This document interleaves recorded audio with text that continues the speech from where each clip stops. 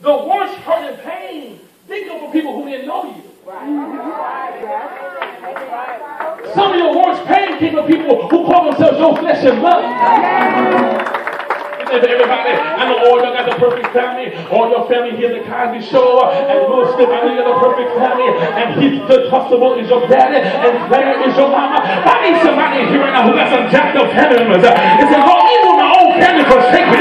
He still will make a way for me. Even my own family turning back on me. God still will provide for me.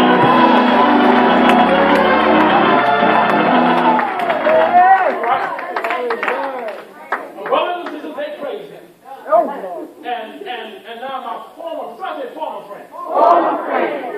People who dissed you. People who left you. People who used you when you had money and you got broke in and called you. So I say former friends. The former friends, look at the Bible, they're going to come with you and feast in your house. Help us, Lord. They're going to have to get themselves together, put their pride to the side, and come back to you and beg your pardon.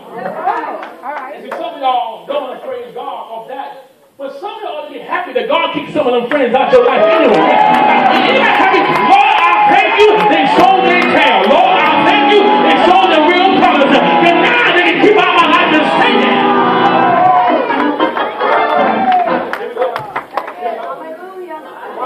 For those of us that's mature, and can put our differences to the side, God, here we go, is going to allow them to come back and beg your pardon. Because they know, that's the Bible, because they know that how they treated you is not right. But they've got to come back to you and beg your pardon. I'm talking to you right now. That's why sometimes you got to be careful when times of retaliation. Don't talk to me here. One thing I learned so much this year, sometimes you learn how to keep your mouth shut. You ain't got to say nothing. You got to go off. You got to cuss nobody's house. You got to bust them outside their head. You got to do nothing. No, just shut your mouth and let God fight your battle. Tell somebody that God gonna fight your battle. He gonna fight your battle. You ain't got to say a word. God gonna fight your battle.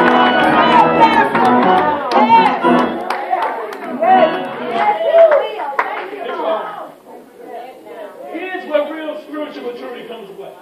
Look at the text. Don't miss the Bible. Look at the text. Look. And they, consoled him and comforted him. Okay, here we go. I'm confused. They don't follow the text immediately. Yes. Because how is it so that some person who broke my heart now wants to come and console me?